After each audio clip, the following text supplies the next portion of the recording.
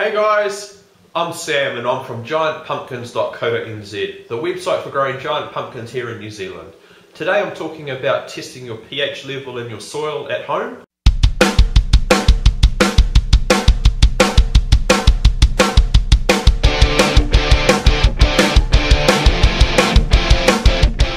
And first, let's just quickly discuss what is pH level.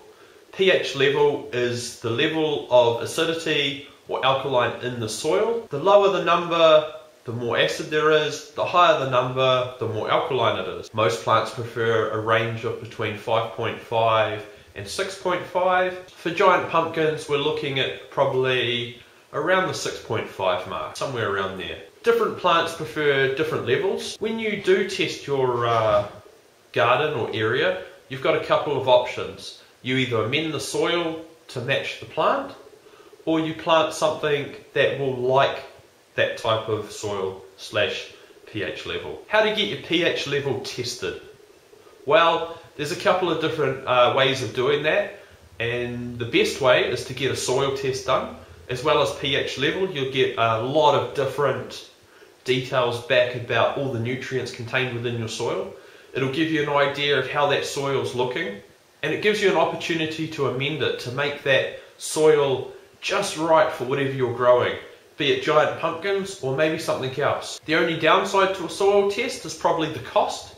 It's a bit more expensive than trying to do a pH test yourself, but luckily there's different methods of doing that. So there's pretty much 3 different ways, no actually maybe 4. You've got your at-home pH test kit, which I'll be talking about today. Looks something like this. Will set you back around $20, and there's enough in here to do 30 tests. So if you're only doing one a year or a couple a year, this is going to last a long time.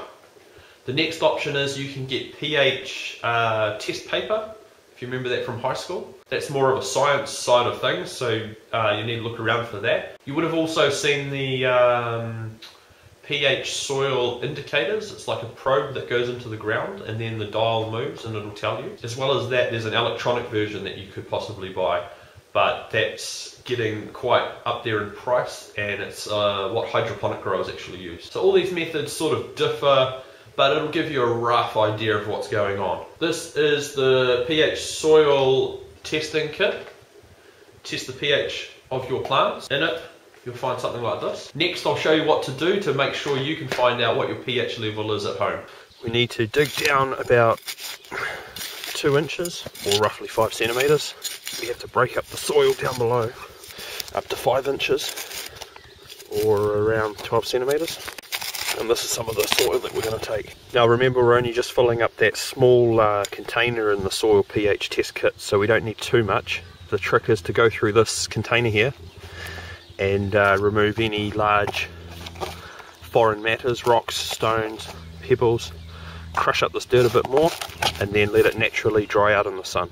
Okay, so now we've got the soil from out of the ground. We've made sure that foreign matters not included. We removed all the stones, and the big thing is you have to let this dry naturally. I've just put mine in an ice cream container and left it in the sun, and it's nice and dry.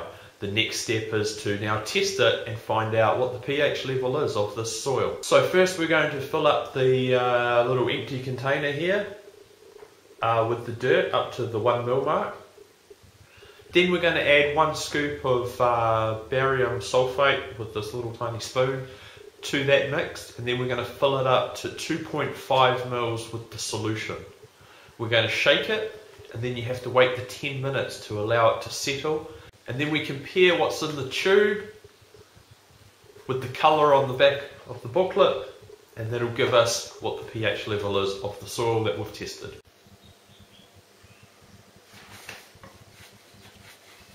So there we go. Once we've waited the 10 minutes, the solution will have settled down and it's changed colour. Now that colour we have to match up to this to get a rough idea of what the pH level is in our soil. That's it there. If I put it next to there, we can see it's sort of in that range there. So according to this, it's probably between 5.5 and 6 on the pH level. Now I've had the soil tested at the lab as well, and they've come back and told me it's 5.7. So it's reasonably accurate. It'll give you a good idea of what the pH level is in your soil, and then from there you can amend it with different products. And with a kit like this, you get to do it 30 times. So it's good value for money, and you can use it in other areas of your garden, not just giant pumpkins. So there we go, how to check your soil nice and easily. I'm Sam from giantpumpkins.co.nz. Thanks for checking out this video, and make sure to check out the website to see what I'm up to with giant pumpkins this season.